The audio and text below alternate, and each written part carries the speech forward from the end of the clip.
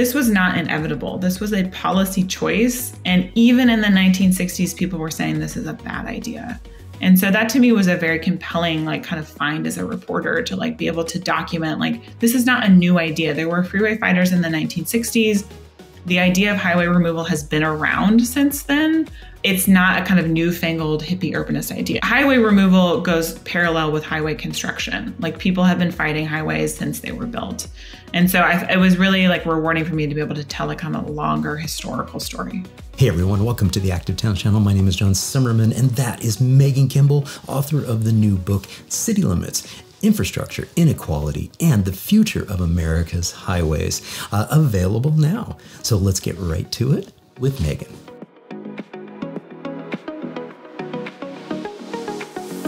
Megan Kimble, it's so wonderful to have you on the Active Towns podcast. Welcome. Thanks for having me. So Megan, I'd love to give my guests just an opportunity to introduce themselves. So who is Megan? Yeah, hi. I am a freelance journalist. I live in Austin, Texas, and I'm the author of a new book called City Limits: Infrastructure, Inequality, and the Future of America's Highways. I love it. I love it. And boom, just like that, here's your book. So Megan, we are recording this on March 26th, but this is going live real soon.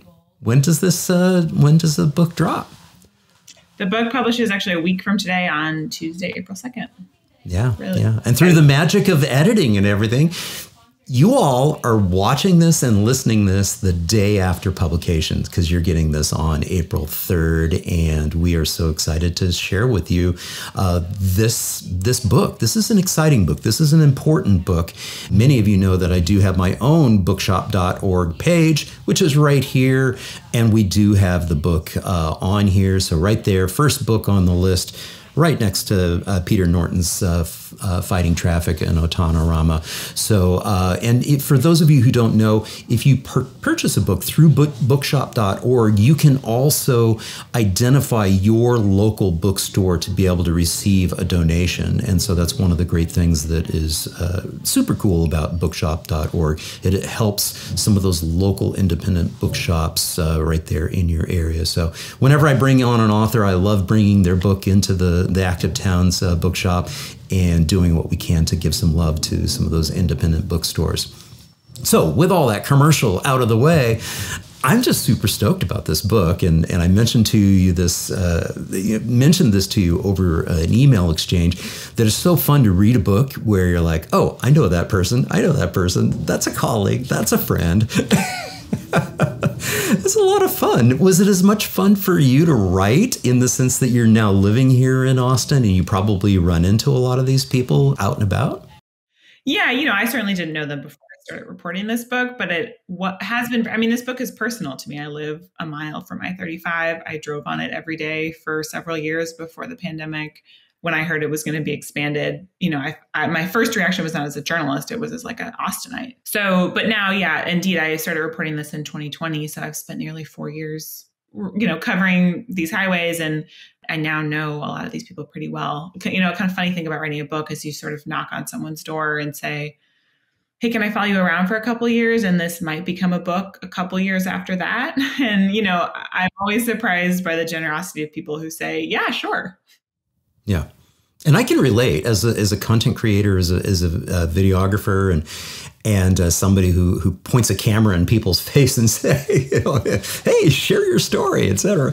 You never know what's going to come of that little interview, that little conversation that you're having, and all of that. I can remember back almost a decade ago to my very first conversation that I had up in the Dallas area, really, getting to understand about I-345 and, the situation that was going on up in there, and met with Patrick Kennedy again about a decade ago. And that was after we just moved here to Austin. And so it was, I was just trying to get my bearings on what it's like to live here. But then I guess one of the good things that we should probably do right up front is talk a little bit about the premise of the book, because there's a story. You mentioned I-35. I just mentioned I-345. And then there's another interstate highway involved there in I-45. Talk a little bit about the structure of the book, the premise of the book, and really the main characters of the book of, these three main locations. And then we've got some sub-characters and some sub-themes that come out. Yeah. So the premise of the book is basically building highways through the middle of cities was a bad idea. The book kind of starts with the beginning of the automotive era, looking at how automobiles took over American cities. And then in 1956, President Eisenhower passed the Interstate Highway Act. And there was a big fight, in the years following that around where should these highways be routed. So I went to the Eisenhower Presidential Library and kind of looked into that. And it turned out, even in the 1960s, planners said, hey, we should not put highways through the middle of cities. That's this legislative report that Congress looked into in terms of the routing of highways through cities. So it goes into the history of not just the Interstate Highway Program nationally, but also in cities, Dallas, Austin, and Houston. Cars were pouring onto city streets, and highway departments basically accommodated them by building highways right through the middle of existing neighborhoods and next to downtowns. So the book basically traces the history of how did these highways come to be? How did they come to be running through our cities to begin with? And then looking today, fast forward 70 years, most of these highways are coming to the end of their productive lifespans. They need repairs, they're cracking, they're falling apart. And mostly state DOTs, including TxDOT, are responding to that by widening those highways. They're going to rebuild them, but they're going to make them bigger.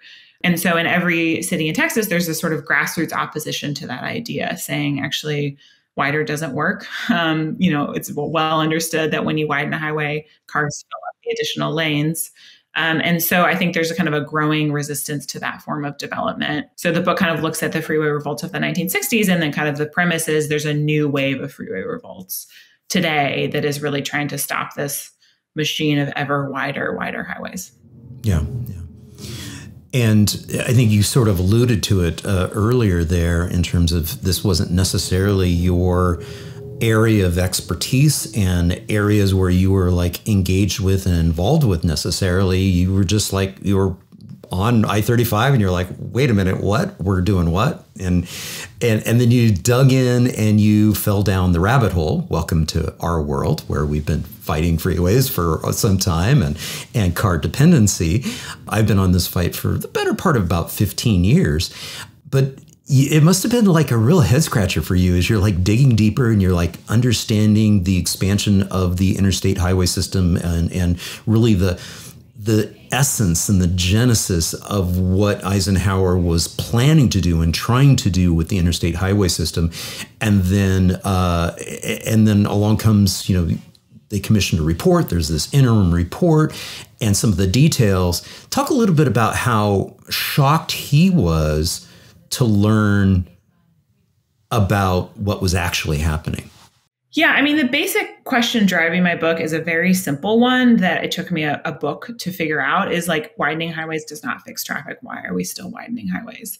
And as it turns out, like even in the 1960s, even at the conception of the Interstate Highway Program, people were saying widening highways does not fix urban congestion. So Interstate Highway, this was like one of my favorite reporting finds. I went to the Eisenhower Presidential Library, which is where this photo is from. And I spent 3 days, looking through the archives. Eisenhower tasked this man, John Bragdon, as to basically oversee the implementation of the Interstate Highway Program. And so Interstate Program was running over budget. It was running $11 billion over budget, the $25 billion program. That's a significant chunk of money, largely because states were choosing to build highways through cities. And so this guy Bragdon basically asked Congress to look into it, to say, did you mean for this to happen? Was this your intent in passing this law? And so that question led to this report, legislative intent with regard to like interstate routes in urban areas. And what it found was, no, Congress did not intend for the Interstate Highway Program to be the money enabled by that program to be used to solve urban congestion. The intent of the program was one of national defense. Let's connect America's cities in case of a nuclear attack, and let's enable economic prosperity by allowing good and travel between those cities. At no point was it intended to solve urban congestion.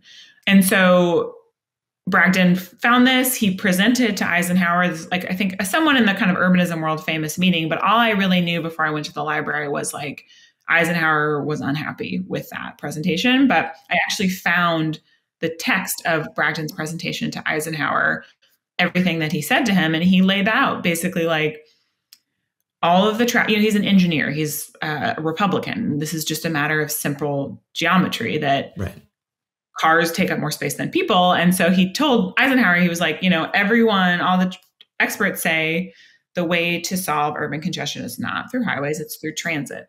That is what we should be funding with that money. Instead, states are taking advantage of this 90-10 provision that the federal government is going to pay most of interstate highways, and they're building highways through their cities and wasting our money. I mean, it was really a financial issue. And Eisenhower was frustrated. He said this was not his intent, and people who had implemented the program that way had done it against his wishes. Yeah. And then that brings us, as you said, around to where we are at these days. And the way that has really kind of manifested itself is in these challenges that we have in these three starring cities here in Texas, in Dallas, Austin, and Houston. We'll start here, with the interstate that's closest to both of us here in Austin, in I-35, and we'll flip through. We've got Houston next to in I-45, and then finally Dallas in I-345. But starting with Austin and I-35, talk a little bit about this, because this was the genesis of sort of the spark of you digging into this and understanding this a little bit more. What did you find out when you started to dig into the history of I-35? Yeah, a lot of people who live in Austin might know that I-35 was built along what was formerly East Avenue. So it was this like wide boulevard with a big grassy median in the middle. Families used to picnic there. There's a great video, I think from 1943, that the Chamber of Commerce did that shows it. There's like literally children playing in the middle of the street. Right. In the 1928 comprehensive plan that Austin passed, East Avenue was the segregating street in Austin. So Black families were not allowed to live west of East Avenue. They were concentrated into a 6 square mile, quote unquote, Negro district. Well, fast forward 20 years, when the Texas Highway Department was building, highways across the state, they chose East Avenue as the place to route a highway through Austin. So they built this, massive structure through the heart of the city. And I've talked to elders in East Austin who said, it was this wall. You don't go on the other side of I-35. Even after segregation was outlawed, it remained sort of de facto segregated. So it was this highway that has long segregated Austin. It's in 1974, Texas Highway Department made this double-decker highway. So it truly is like this kind of wall. It's like very imposing. You can see it from blocks away. It's really hard to bike or walk around it or under it. And so it's very much a kind of a dividing line in Austin. Yeah. And it really was a segregating, dividing line between, what was then, considered white Austin and the Black and brown, populations. And we see over on the east side, the legacy of that for sure.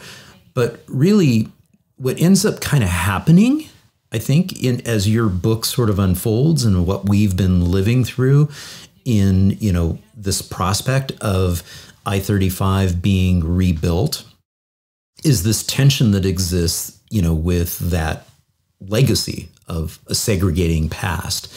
And so there's some themes that sort of boil up in the narrative of your book, which is actually kind of related to these 3 points that you have, identified here on the map in the Escuelita del Alma, La Vista de Lopez, as well as the Community Land Trust Home. Talk a little bit about that relevance of these 3 points on this map, because that's kind of the most people who hear about, they're going to rebuild I-35. Okay. Yeah, whatever. It's going to be pricey. Oh, wow. That's, okay, whatever. They got the money, right? Okay. All right. Yeah, whatever. But really there's an impact that's associated with this. Talk a little bit about, or a little more about that. Yeah, there's enormous impact. So I sort of started reporting this when I learned about this massive expansion of I-35 through Austin, which, has been in the works for almost 20 years, and TxDOT finally got it funded. And that, as you'll see here, will expand the highway in some stretches from 12 to 20 lanes. So it will be a significantly larger highway. And to build a significantly larger highway, TxDOT needs to take land. And so the highway will take, I think, something like 140 acres of land. And that includes a lot of businesses and homes that are along the highway, including these 3 on the map. So Escuelita del Alma is a Spanish immersion preschool right on the I-35 frontage road. They started in the early 2000s downtown and were forced to relocate after, developer decided to build a high-rise hotel on their former school. And then they settled in Cherrywood and have been there for, I think 15 or 20 years. It's this really kind of like community, parents from across the city send their kids to the school, because it's very centrally located. They can go to, maybe they work at UT or the hospital across the street. And that preschool will be demolished for the expansion. And so I spoke to the owners of the preschool who are really worried about finding a new home for their school. It's a sort of existential crisis for them that the real estate in Austin is so unaffordable. Preschools are not high income businesses. And I think to me that was so moving because it's not just about, one person's home. Okay, one person has to move. 250 families send their children there. Their kind of days revolve around this place. That's a huge disruption to a community, and it's also like a question of what kind of future do we want to leave those children, which we can kind of come back to with regards to climate change. But the other 2 are community land trust properties owned by a nonprofit called Guadalupe Neighborhood Development Corporation that has been building affordable housing in East Austin for several decades now. As I mentioned, the segregation of Austin, well, East Austin, in part because of that, land values were really low compared to the rest of the city. And so as gentrification has come to Austin, East Austin is this huge center of that, and home prices have gone up by a factor of 6 over the last 2 decades. So this nonprofit started building affordable homes for people with generational ties to the neighborhood. And the third one, it's number 3 on the map. It's this property at 1103 Claremont. And GNDC acquired a single family property and set about building 2 brand new homes to house, people with generational ties to East Austin, people who would have to qualify through their income. So these are people who are typically pretty low income families. And as they were, about to break ground, they learned that TxDOT wanted to take that land to build a highway. So to me, the I-35 project, so it's going to be a depressed highway through Austin, and the city is now kind of arranging funding to build these caps over the highway. And often that is framed in language of justice, as we are going to reconnect, this dividing line. We're going to restitch Austin. And the founder of or the executive director of GNDC is really skeptical of that, because it's like, justice is in kind of supporting the people who were harmed by that highway. And rather than bringing those people back to Austin, rather than supporting them and staying here, it's actually displacing people. And so I'm pretty skeptical of the whole kind of cap conversation that's happening, because it's happening in the context of a massive highway widening that will displace, among other things, a bilingual preschool and affordable housing. Yeah. And there's a similar sort of narrative that happens in each of these, cities when we look at the history between I-35 and I-45 down in Houston, and the same thing. You've got identified here 5 different locations that are identified on this particular map. Talk a little bit about I-45 in Houston and some of the challenges that exist down in this particular area. Their fight And I guess we'll talk a little bit more about the I-35 fight and the difference between Rethink 35 and Reconnect Austin and the challenges that exist on that. But let's focus in on I-45 in Houston just a little bit, because I think what's really beautiful about your book is how you interweave through the years, as you could tell that you were working on this for 4 years, and you sort of weave the story of these different locations, the three main stars in Dallas and Houston and Austin, as well as the sub-characters and some of the other sub-cities that provide context to this battle. But expand a little bit more on Houston. So this project is known locally as the I-45 project. It's actually called the North Houston Highway Improvement Project. And I mention that because it's enormous. It encompasses I-45, but also will rebuild Houston's downtown loop, which includes I-69 and I-10. And this project, it's a huge project. I think it's budgeted currently at $10 billion. And the scope of displacement is staggering. 1,200 people will lose their homes. 300 businesses will be displaced. And mostly those homes and businesses are owned or occupied by people of color. And so in 2021, one of those people, her name's Modesty Cooper, filed a civil rights complaint. She's a Black woman in her 30s who lives right on the I-10 frontage road, and her home is in the pathway of this highway expansion.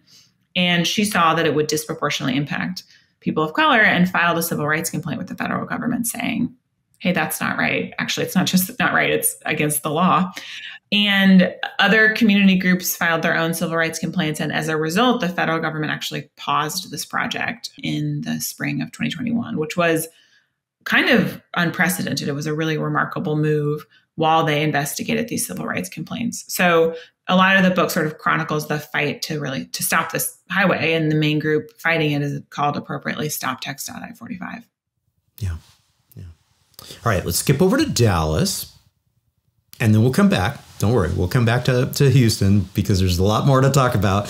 We're also going to pull up the websites to each of these different groups within each of these cities. But let's give an overview to what the I-345 fight is all about in Dallas. Yeah, so this one is actually kind of a fun, exciting, positive fight. So an urban planner in Dallas named Patrick Kennedy, moved to Dallas, started walking under I-345, which is this elevated highway that bounds the eastern edge of downtown Dallas, and saw that it was kind of falling apart and wondered, why is it here? Couldn't it be something better? And so he started this campaign for the removal of I-345, which connects I-75 with I-45. You can see there in that map. So he basically started this sort of citywide conversation looking at the removal of this stretch of highway. He and others calculated that removing it would free up or kind of, it's surrounded by like surface parking lots. It's like not highest best use of this land that's right in downtown Dallas. And so he calculated that removing that highway would free up 377 acres of land, on which you could put a lot of housing and jobs. And so there's been this sort of conversation in Dallas over the last 5 years, and TxDOT actually studied removing I-345. I guess I won't tell you what happened with that, or I won't tell listeners what happened with that fight. But it's kind of remarkable. I think, there's a national conversation about highway removal, and I found it to be pretty inspiring that is happening here in Texas, this very auto-centric state. Yeah. It's funny too, because I have some personal experience with the Dallas situation, and I had the opportunity to attend the Congress for New Urbanism annual gathering when it was in Dallas. And so I tend to lead fun runs at the annual gathering of the Congress for New Urbanism. And one of the routes that I planned went right through Deep Ellum and went right underneath the 345 area. So I'm like, as I'm reading this, I'm going, yep. We ran right through here. And we saw, we paused. We actually paused and talked a little bit about what that was like, and how the legacy of these freeways that were ripped through, the interstates that were ripped through the middle of these cities, and how that negatively impacted so many of these cities. And it's not just these three Texas cities, as you point out in the book. There's a history and a long legacy that wasn't intended by the original Eisenhower plan, which was really, again, for troop movement and being able to, from a national defense perspective, they didn't expect it to ream out the middle of viable neighborhoods, and it's much more insidious than all of that. It ripped through oftentimes neighborhoods which were neighborhoods of color. And so you mentioned a little bit there at the very end about this as part of a national fight. And I mentioned Congress for New Urbanism. And in fact, the Congress for the New Urbanism has a Freeways Without Futures page that they do, or report that they do every 2 years. And so that's what we're looking at here on screen now. And when you go back, it dates back to 2008 was the very first year that they put the report together. And again, every 2 years typically it's right around every 2 years that they do that. They come up with, their list. It's not quite a top 10 list. Sometimes it's more than 10.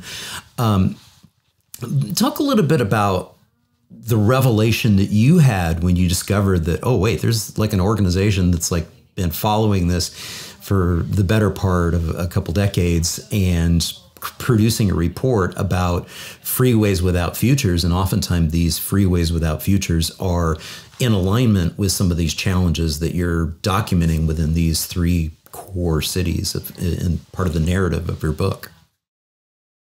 Yeah, I found the Freeways Without Futures report through my conversations with Patrick and Dallas about I-345.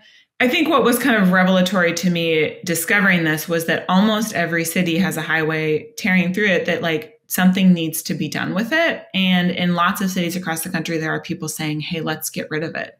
That this is not supporting our city. It's not generating prosperity. It's polluting our air. Let's get rid of it. And so that, this Dallas example does not exist in isolation. It's very much part of a national movement. Yeah. And I sort of fast forwarded to the report that was produced in 2012 to the Inner Loop in Rochester, which you highlight in the book as, an area that is in transition. It's actually in the process of it's a positive story in the sense that part of it has been removed and filled in. It was, again, one of those ditches of a freeway, creating a moat, cutting off neighborhoods. But then there's an additional portion of the inner loop that they're looking at, and they're trying to be intentional about how the way that they do that. Because as you mentioned in the book, and as you mentioned earlier, there's some challenges to like removing these barriers, these physical manifestations of segregation and separation. We have to be kind of careful and intentional about doing it in a way that is going to be really positive and representative of the people who were affected in the past, as well as the people who are there now. Yeah, I mean, I talked to, as you said, that Rochester's now, they tore down their Inner Loop East, and they're now considering tearing down filling in rather the Inner Loop North, which stretches, kind of on the northern edge of downtown. And that highway was originally built through a neighborhood called Market View Heights, which, at the time was like kind of a mixed race, low income neighborhood. And I talked to two, kind of older men who remember when that highway was built. They remember what was there, and they remember what was demolished to build it. And they are, I met them at this kind of event talking about the Inner Loop North removal. Like, what does the community want to do with that land? What could be done? How could it restitch Rochester? And they are very skeptical that anything will change. And it really struck me talking to them that, like, in the 1960s, planners came along and said, hey, we have a great idea to build prosperity for your city. We're going to build this highway. And fast forward 70 years, planners are coming along and saying, hey, we have a great idea to build prosperity in the city. We're going to remove this highway. I think people are understandably pretty skeptical of that idea, that this kind of top-down approach to urban planning that doesn't maybe take into what a community wants for itself. And that community is very distinct in the sense of lots of people live there now, who still live there now, who were impacted when that highway was created. So I think the kind of how you do it better is to just like, it takes longer and it's much more complicated to do like real community engagement. I think it's possible. I wrote a story for the New York Times about the 11th Street Bridge Park in Washington, D.C., which is kind of the vision is to build a park on an old highway bridge spanning the Anacostia River. And that project has been in the works for a decade and they have not broken ground. What they have done instead is build a lot of affordable housing, support small businesses, engage with the community about what they really want. And so it's much more expensive and it takes a long time, but I think it's certainly possible to do it differently. Yeah. And one of the sub-themes, I'm going to pop on over here to Rethink 35, their website, but one of the sub-themes that is apparent in each of these locations, as well as some of the side examples like Rochester, is what you just mentioned, which is, housing and affordable housing, and the fact that, for those of us who are urbanists, we understand that there's no way that we can talk about housing and affordable housing and the housing challenge without also taking into consideration land use planning and the connection to transportation and the challenges of transportation. And basically what we've done in the United States is, since we went whole hog into car dependency and we teased apart our meaningful destinations from where we live and where we go to school and where we recreate, we've made it almost owning a car almost being the baseline, the ante to even being in the game. And so it's really, really interesting when we're trying to like unwind things and decouple things and put a stop to this. It's like, oh yeah, but it's not just as simple as tearing this down. Like in the example that in the case of Dallas, it's like, well, wait a minute, I'm on the far south side and I need I-345 to be able to get to my job in the far north side. Again, so it's not as simple as just, oh, if we tear this down, everything will be repaired and everything will be hunky-dory. It's way more complicated than that. But to your point about community engagement, that's where we're at now with what's on screen. I-35, Rethink 35 is a community engagement group. Talk a little bit about this group. They're a group of good friends of mine that I've highlighted here on the channel several times, but I'd love to hear your orientation and how you got connected with them. Yeah, so Rethink 35 is this group that's basically advocating not just not expanding I-35, but actually removing it and turning it into a boulevard and rerouting interstate traffic on SH-130, which goes to the east of Austin. And so Adam Greenfield is the founder of the group. He basically kind of put forth this idea in early 2021 after the I-35 expansion was already funded. He's great. He's British, and he, I talked to him about kind of how he got involved in all this, and he grew up on, an island off the coast of Great Britain, and talked about how, he didn't grow up around highways. So when he moved to a place like Texas, he could see that they are not inevitable, that they are very much a policy choice. And so this group has been around for a couple of years now, and they're really, they've canvassed neighborhoods adjacent to the highway to try to get people more involved.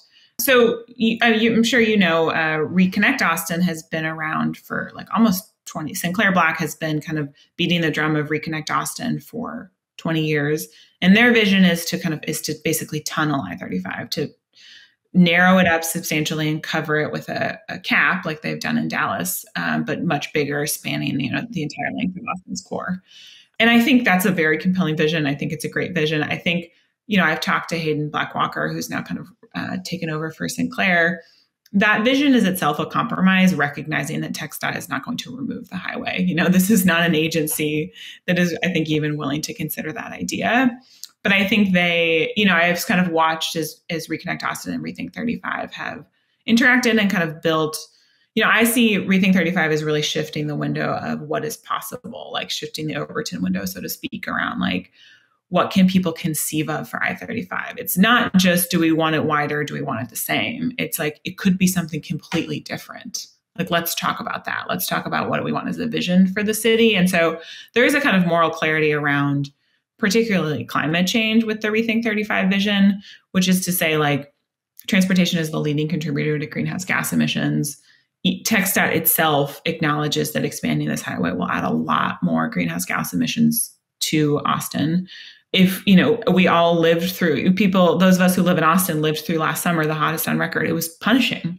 And during that punishing summer, TxDOT approved issued the record of decision for the I-35 expansion, committing us to more greenhouse gas emissions from our cars. And so that, to me, that's like one of the things that got me really interested and involved in this, is like, from a climate perspective, widening that highway will be catastrophic. And I think Rethink 35 has really leaned into that messaging. Yeah. And as you mentioned, Reconnect Austin has been something that's been brewing for a long period of time, couple decades. And whereas, Adam's group, in terms of, Rethink 35, is relatively new in the sense that it really sort of bubbled up through his frustration of, wait a minute, we've got SH 130 that loops right around. That's a legitimate underused asset from the state of Texas that could be done. It's currently a toll road out there, but it's literally something that could be, converted over to and be able to use. And so rethinking this concept of, hey, let's rip an interstate right through the middle of a city, a downtown nonetheless. We could do something. And so what I love about the Rethink team and the group and the community is we're seeing just this vibrancy of a younger group of activists. And so it's like a whole new generation, including students at UT and beyond.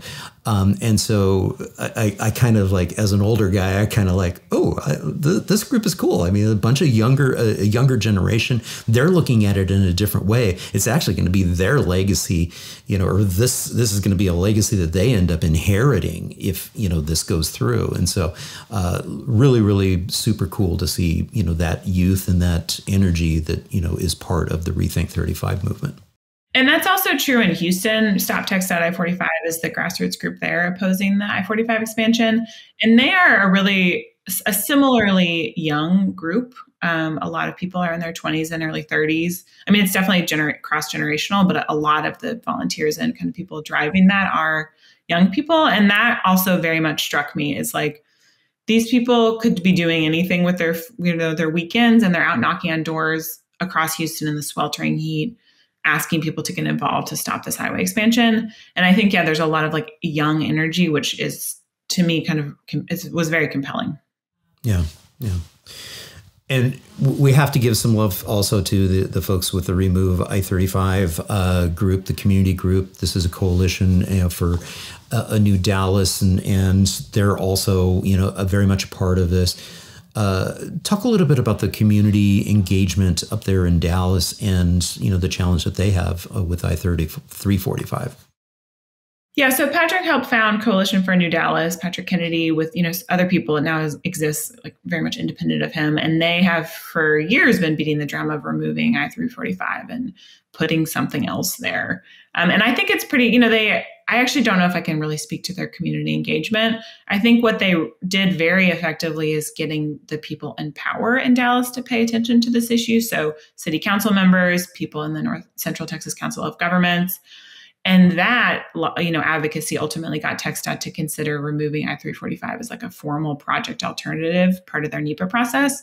And from what I could tell, that's the first time TxDOT has ever formally considered removing an interstate highway as like a project alternative. So they presented this in the summer of 2021 to the public. Hey, here are 5 options or 4 options, I can't remember, for the future of I-345, and one of them was removal.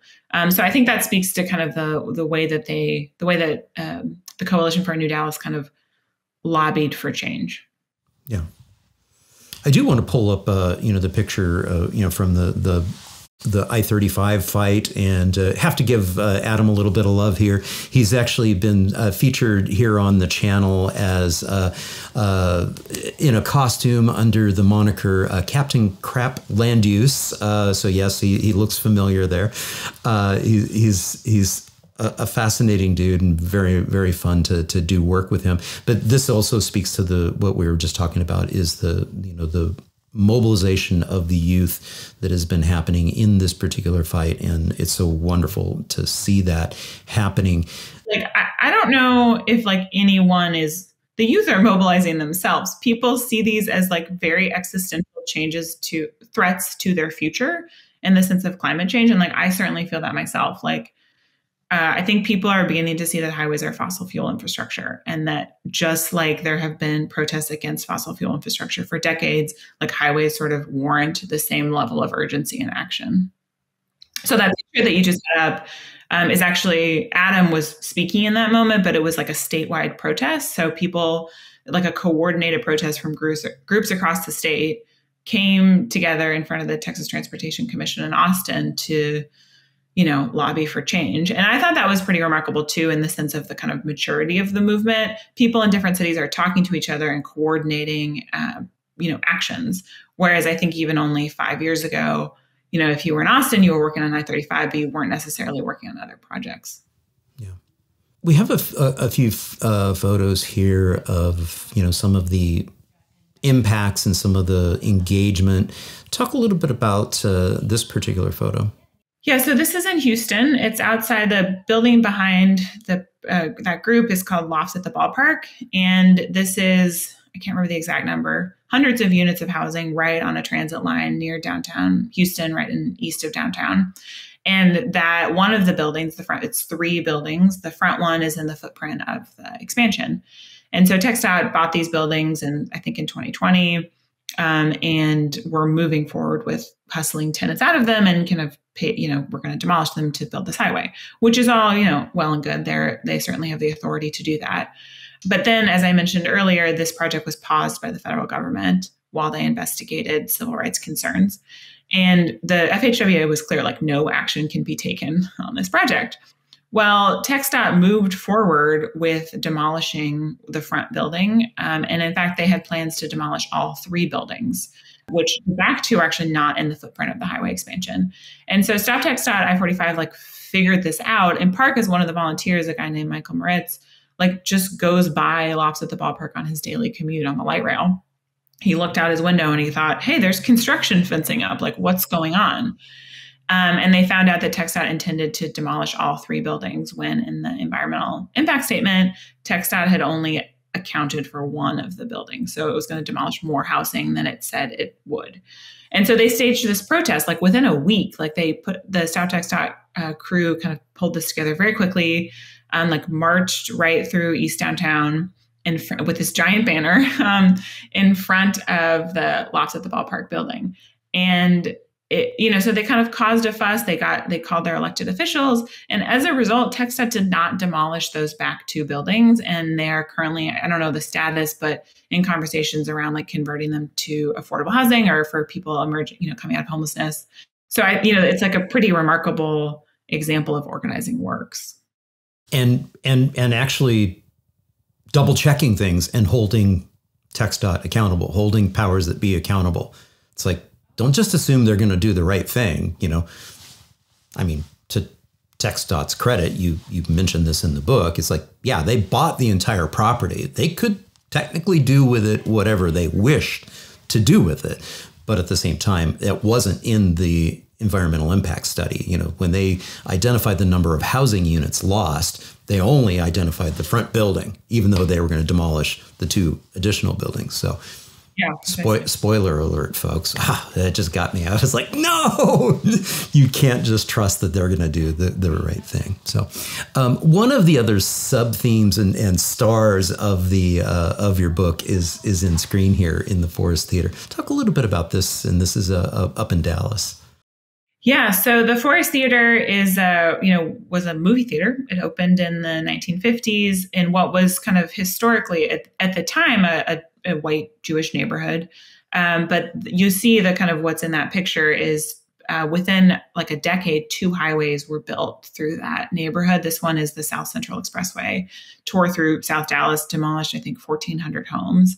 And as a result, a lot of white people left because they didn't like living next to a highway. And, at the time, Dallas was very segregated. There was not a lot of housing opportunity for Black families. And so Black families moved to the neighborhood. So it became this kind of a somewhat thriving Black neighborhood. And the Forest Theater was where people went. So it was the kind of heart of the neighborhood. I talked to people who would walk up there to it showed 3 movies a day. And some people went to all 3 because it was the only building in South Dallas that was air conditioned. It closed, I forget which year. But, some people have tried to kind of restore it. Erykah Badu temporarily kind of retained the lease to that building, was trying to make it a music center for South Dallas, which remains a low-income Black neighborhood, and was trying to get it as an arts education center. And then a couple of years ago, a nonprofit basically took over the theater and just, set about fundraising to restore it as this kind of cultural landmark for South Dallas. So that's what they're doing. It's called Forest Forward. They actually are breaking ground in, I think, next week, which is very exciting. And they're going to kind of try to bring it back to its former glory. And part of the catalyst for that is what you can see in this picture is the South Central Expressway was renamed SM Wright Freeway, and TxDOT is actually removing SM Wright Freeway and replacing it with a boulevard, in part because it was rendered redundant when they built I-45 literally 3 blocks away. You can actually see it in the background there. So the Forest Theater, it's like this kind of crazy, like pizza-shaped intersection. It's right at the tip of the pizza, the slice of pizza. So it's like literally you can stand in front of it and you look to your left and you look to your right, and there are highways on either side of you. Well, TxDOT, as part of a kind of a long, complicated story, decided to remove this, I think 2-mile stretch of SM Wright Freeway and replace it with a boulevard. Okay, there it is. So they started that several years ago, and I would imagine it's going to open fairly soon. I sort of need to check back in on that. But as I was reporting, I kind of watched them tear this highway down. So when I first started reporting in South Dallas, it was kind of this elevated, not quite as elevated as in Austin, but like this kind of elevated roadway cutting right through the middle of the community. You couldn't see on either side of it. It was hard to cross. You kind of had to go down a few blocks, come back around.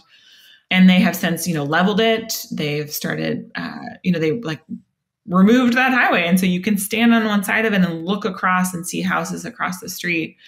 And I think it's a pretty remarkable example of for one, TxDOT knows how to remove a highway if they want. Yeah. Yeah, I was impressed by that, and not in part of the book too is you captured the fact that not only is it possible, but they even know how to do it, and they even know how much it costs to do it. And the thing about SM Wright is that there wasn't that same kind of TxDOT says they cannot remove highways because of the congestion that will result. All these highways are, in TxDOT's mind, integral to moving cars around our cities. SM Wright did not have that same kind of pressure because there was literally an interstate, a few blocks away. But I think it's remarkable to see how that neighborhood has transformed as a result of the removal. And that's what's possible for every other neighborhood. Yeah. To close us out, we've got about 5 more minutes here. Just reflect on what this has been like for you. Yeah. I started reporting this book in part because I didn't like having to drive everywhere I needed to go. And that is largely true in Austin. But I also was really worried about climate change and all of the emissions that are going to result from our cars. I think you just kind of flipped through this stat that frankly made me almost fall out of my chair when I found it, that TxDOT is responsible for almost 0.5% of total worldwide carbon dioxide emissions. That's not the state of Texas. That is just our transportation system in the state. And so to me, it's there is this fight is incredibly important. It's not just about urbanism. It's not just about what do our cities feel like and are they equitable? It's do we have a livable future in Texas?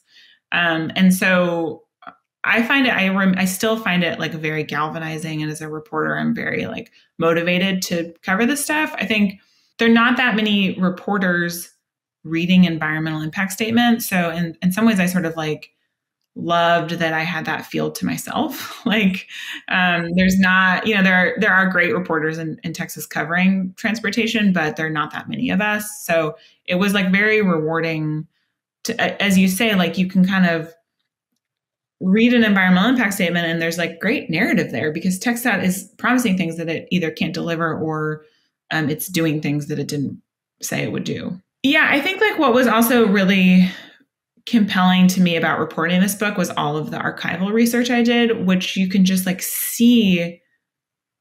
This was not inevitable. This was a policy choice. And even in the 1960s, people were saying this is a bad idea. And so that to me was a very compelling, kind of find as a reporter to be able to document, this is not a new idea. There were freeway fighters in the 1960s. the idea of highway removal has been around since then.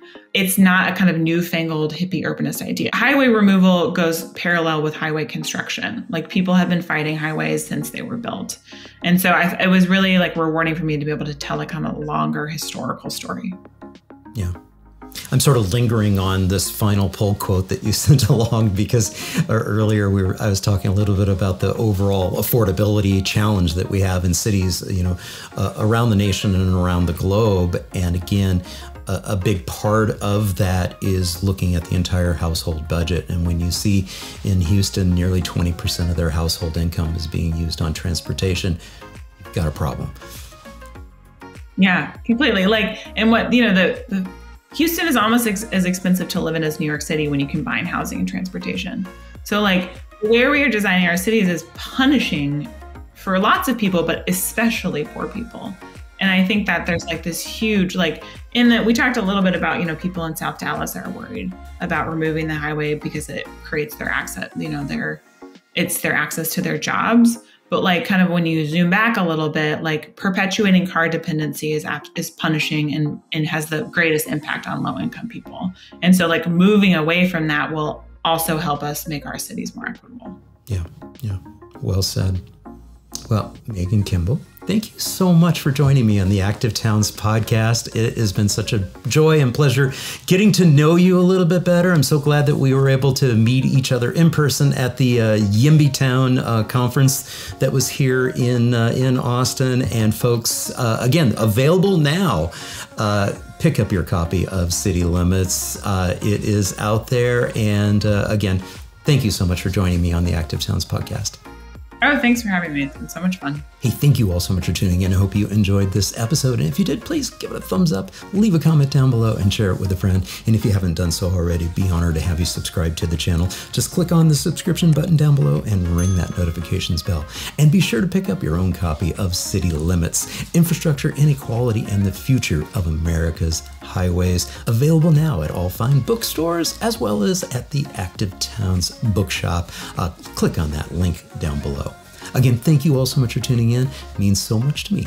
Until next time, this is John signing off by wishing you much activity, health, and happiness. Cheers. And again, sending a huge thank you out to all my Active Towns ambassadors supporting the channel on Patreon, Buy Me a Coffee, YouTube Super Thanks, as well as making contributions to the nonprofit and purchasing things from the Active Towns store. Every little bit adds up and it's much appreciated. Thank you all so much.